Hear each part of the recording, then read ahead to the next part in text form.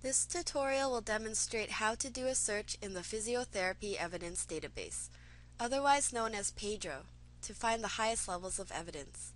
It was developed by the Physiotherapy Association of British Columbia for PABC members and for members of the Ontario Physiotherapy Association. In the previous tutorial, we looked at different levels of evidence and why they are important to know. Understanding the type of research study you are looking for can help your search in a database. Suppose you have a physiotherapy question and you want an answer from the literature. We can review the steps in evidence-informed practice that have been demonstrated in the first series of tutorials. Step 1 is asking a clinical question using PICO. Step 2 is finding the evidence. We have explored various databases that can be used for physiotherapy searches and how to use different search terms. We will now explore one important database for physiotherapy called the Physiotherapy Evidence Database, otherwise known as PEDro, and use it to find the highest levels of evidence that we learned from part 1 of this tutorial. PEDro is a free database with 17,000 citations to physiotherapy journal articles. It contains only randomized controlled trials, systematic reviews, and clinical practice guidelines in physiotherapy. These studies are considered the highest levels of evidence. PEDro does not include other types of studies, such as case studies or narrative reviews, but they can be found in other databases such as PubMed or Medline. PEDro is a handy database to use because it is focused on physiotherapy. It contains only the higher levels of evidence and also because it rates the quality of randomized controlled trial research. Let's take a look at tennis elbow as an example of a research question. We'll start with this clinical question. Is lower level laser effective for improving function in patients with tennis elbow? We have worked out search terms to use in a literature search. Now let's go to PEDro and try a simple search. The URL to PEDro can be located on the top center of this slide.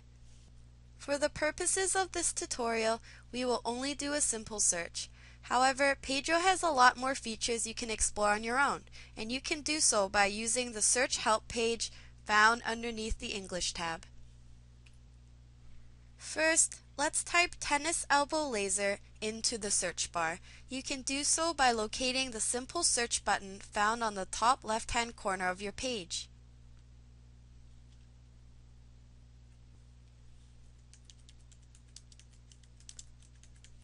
After typing in tennis elbow laser, you can proceed by clicking search. Now take a look at the results. There are some systematic reviews and some clinical trials. The clinical trials have a score with a higher number indicating a better quality trial. Let's take a look at the first record. Do so by clicking on the title. Read the abstract to see if you'd like to get the article. Is it available for free on the internet? Let's take a look.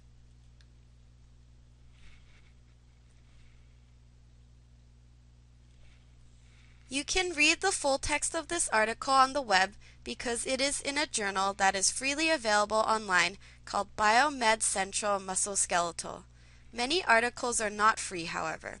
Check for them in the PABC e-library or contact your librarian. Here is a screenshot of an RCT found in PEDro. Low-level laser is compared with placebo for tennis elbow. PEDro assigns a method score of 8 out of 10 using their criteria for determining the quality of an RCT. You can find it above in the method score area circled in red. It's important to note that not all RCTs are of equal methodological quality. PEDro uses the tool to evaluate the quality of an RCT and assign it a rating between 1 and 10, with 10 being the highest quality. But this is only one of several ways to assess the quality of an RCT. You will recall in PEDro that you will only find RCTs, systematic reviews, and meta-analyses and guidelines. That is, the highest levels of research evidence. If the highest level of evidence available to you is case studies or animal research, or even general narrative reviews, for example, it is best to search databases like PubMed, Medline, or CINAHL. Unfortunately, PEDro does not have a sophisticated search interface, so use it for simple, quick, and dirty searches.